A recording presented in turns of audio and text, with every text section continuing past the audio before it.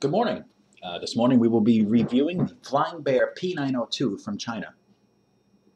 My name's Jim, and I'm going to guide you through what I hope is a nice review of this machine. I've always wanted to get into the 3D printing world, and I took that opportunity late in February.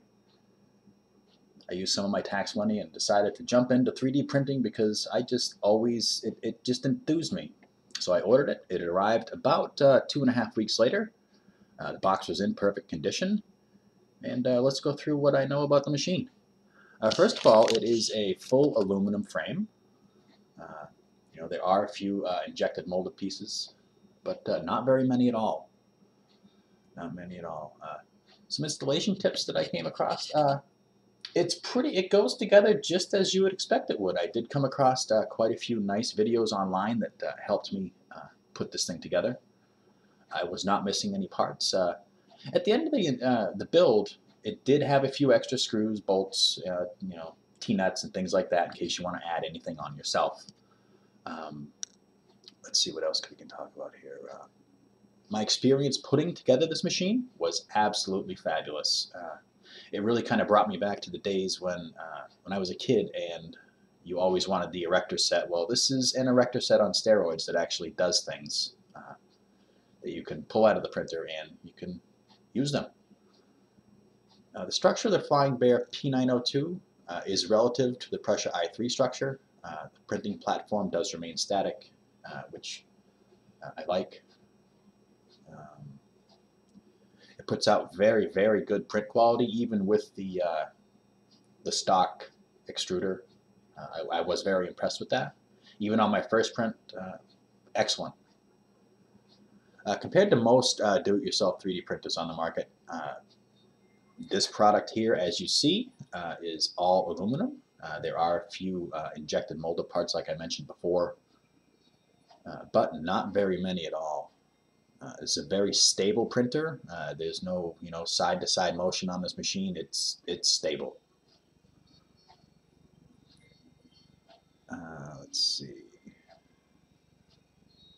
All right, now let's go over some of the things that I added to this machine. It does come with a Reprap discount display, which is fine. Don't get me wrong, it's fine. But I did upgrade to this.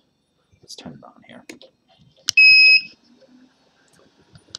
And this is the Reprap discount full graphics display, which, as you see, if I can get at it, yeah, it just shows a little bit more on the screen, which I liked. I mean, I love information, but I also will show you this. I did also upgrade to a 2.8-inch TFT, which is nice as well. But I'll tell you what, I'll go right back to this. I don't know why, but I just enjoy that display. The TFT is nice, but I find it limited on what it can do. I mean, let me just show you here. You can see some of the stuff here. It all does work, but the leveling, as you would expect, auto leveling for second, third, fourth positions. You can set it to extrude. It does have the change filament, just like the other one. The neat thing here is on the side, you'll notice it has the standard SD card. However, it also does have a USB port, which you can plug a USB stick in there, and you obviously give yourself more room should you choose to print from portable storage. Moving on, you will see that the machine does come with the ramps board along with the Arduino. I did, however, upgrade to the MKS Gen 1.4. What you see there is a 120 millimeter fan blowing on those stepper motors. They hardly ever heat up, and I've been really impressed with it. Also, you'll see here, this little port here is a piece here that I printed. The blue piece is printed, but inside here, this piece and this cable is supposed to plug in right there. But I got to do a little modifications right here to cut that out so this will actually fit in. Basically what that does is that it connects there, so you don't have to keep plugging things into the board itself. You can just instead plug into this thing in the front. Let's see. Here's another thing I did, and hopefully you can see this right. This is a switch. Now, the standard Flying Bear does come with, obviously, a power supply and a cable. We'll talk about the cable here in a minute. I noticed after I first started printing that I would love the option to have a switch to shut this machine down as opposed to pulling the plug out of the wall. So I looked on Thingiverse, I found this plug design, and I printed it. And right now it's attached with just a couple wire ties, but I plan on permanently attaching that. Fabulous upgrade, guys. I definitely recommend that. Secondly, the power supply here. Its standard is a 20 amp power supply. I did upgrade to a 30 amp power supply going on somebody's word in the group on Facebook. And again, great upgrade. This power supply does have a fan on it, which is quite nice. Now we'll talk about the cord that comes with the Flying Bear. The cord that comes with the Flying Bear that plugs into the wall, which would be this guy here, which is not quite the same. But what I can tell you is the, let's go over here. That part right there where it plugs in, the wires that come with that cable, with that power cord, don't use them. Get yourself an old computer cable, cut the end off, and wire them in like you see here. Let's moving along for upgrades. We will notice that here is a sitall glass plate held on by 4 binder clips.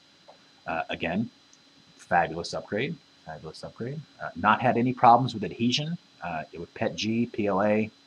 I have not tried flexible filament, which I did order. Hopefully maybe I'll be doing a review on that pretty soon. I know my wire management isn't great, guys. I get that. That's kind of still a work in process. Here you will see a BL Touch clone. I know it's a clone, but it serves my purpose. And here you will see the E3D with the sock, the silicone sock over it. That has been an amazing upgrade. The print quality, it just prints, and it's just great. Don't get me wrong, the stock pot end is still good, but I just wanted the E3D experience. Up here you'll see I do have the Titan extruder on the top. You'll notice that in the front is a printed part. Apparently it's a common problem from E3D with the Titan extruder that the front plate shatters. I did post a link to the replacement parts that you can print in our Facebook group, and as you see, it is printed and it is functioning. So again, just great stuff. You'll see I have a little wire management thing on the top. I'm not quite so sure how I like that.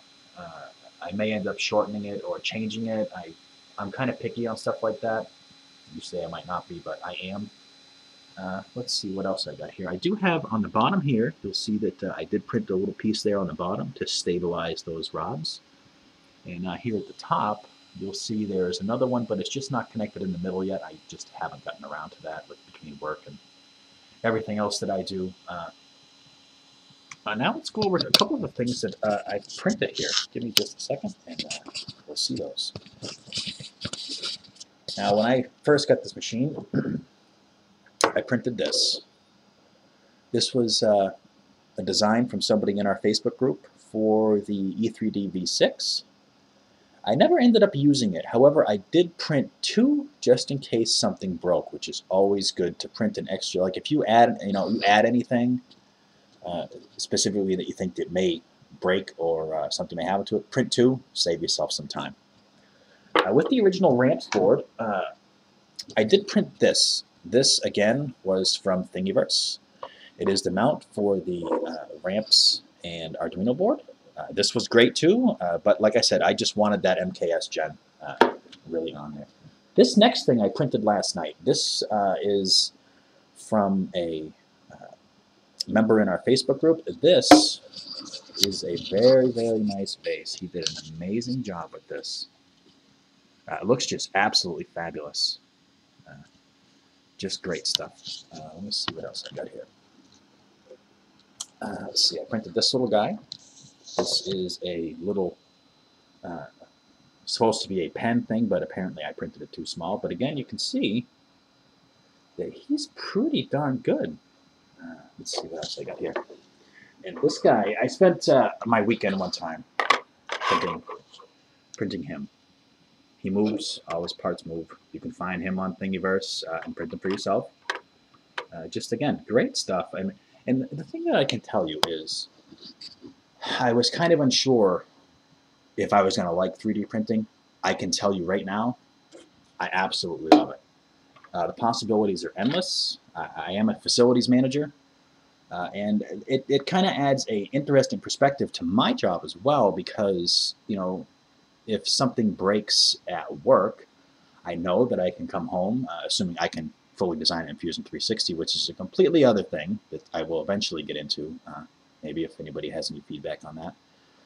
If I can design it in Fusion 360, I can print it and bring it to work. I did recently make a steering wheel knob for one of our garden tractors out of PETG, printed on the Flying Bear P902. Works fabulous. I also did print a United States Marine Corps thing that I found on Thingiverse. It is the memorial from Iwo Jima. That one took me a while on my own behalf, because I tried out a bunch of different filaments. Some worked, some did not. I am partial to ESUN filament. I've used that almost exclusively, and it's just a great thing. Guys, if you have any questions, feel free to say something in the comments here, or like if you like it. If you dislike it, please tell me why you dislike it, and I'll do my best to maybe make my next video a little bit better. Again, everybody, I hope you enjoyed my review of the Flying Bear P902. You can get one yourself from AliExpress. See the link in the description. And again, I hope everybody has a great day. See you soon.